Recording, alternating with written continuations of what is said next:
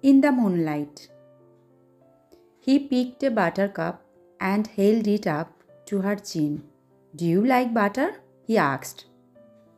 Butter, she exclaimed. They are not made into butter. They are made into crowns for the queen. She has a new one every morning. I'll make you a crown, he said. You shall wear it tonight. But where will my throne be? She asked. It shall be on the middle step of the stile by the cornfield. So when the moon rose, I went out to see. He wore a red jacket and his cap with a feather in it. Round her head there was a wreath of buttercups. It was not much like a crown. On one side of the wreath there were some daisies, and on the other was a little bunch of blackberry blossom. Come and dance in the moonlight, he said.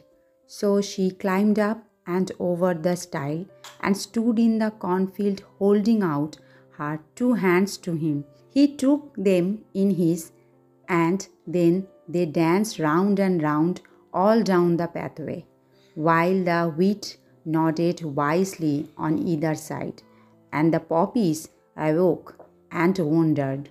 On they went, on and on through the cornfield towards the broad green meadows stretching far into the distance.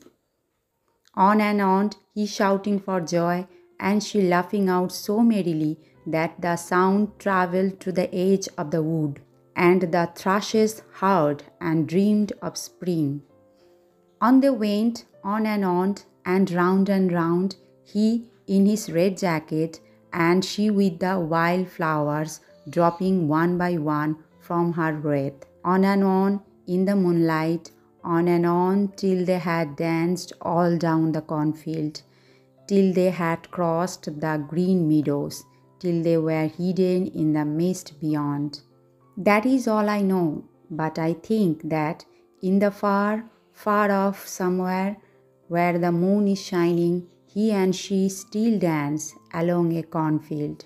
He in his red jacket and she with the wild flowers dropping from her hair.